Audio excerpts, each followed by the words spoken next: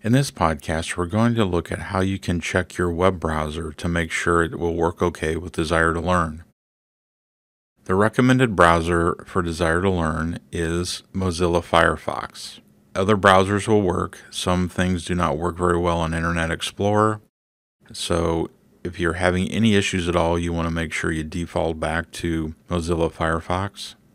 Basically, the browser checker link that is here in the course, if you click on it, that's the same browser checker that you would quite often see on the login page for most Desire2Learn installations. Since we're using a different authentication system here, this does not come up on our login screen.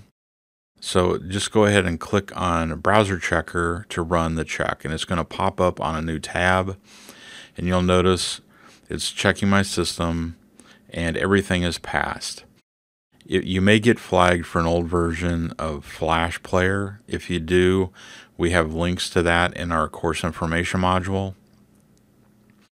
If your cookies are not turned on, things like that, you may fail here.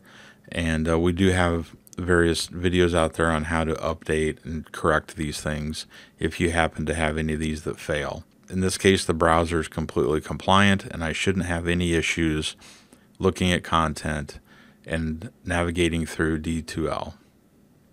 To get back into the course here, I'm just going to close this tab and click on Learner Readiness to get back into that module.